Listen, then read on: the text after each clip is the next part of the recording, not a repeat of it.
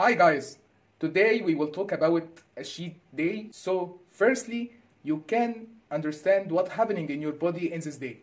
The first thing happened is increasing in the blood sugar. So increasing in the insulin. The insulin take the blood sugar out of the blood to the liver and the gut. So what will you do? Number one, drink 2 spoons of apple cider vinegar with a cup of water. Number two, immediately return to your fasting, because fasting is the fastest way to reset your body. Number three, you can take exercise to burn the extra sugar that you take in the previous day. Thank you for your watching.